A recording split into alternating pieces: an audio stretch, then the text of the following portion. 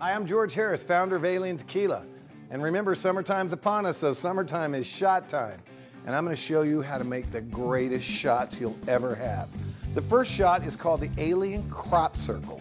It's made with 2.5 ounces of Alien Tequila and a 1/2 ounce of Alien Agave Nectar. And let me tell you, when you have this, you'll be out of this world. So we take 2.5 ounces of Alien Silver, and then we're gonna put some Alien Agave Nectar in there. Then we add ice. Pretty simple.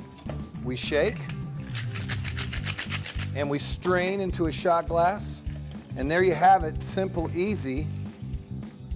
An Alien Crop Circle. You take your wedge, you take your salt, and you take your shot.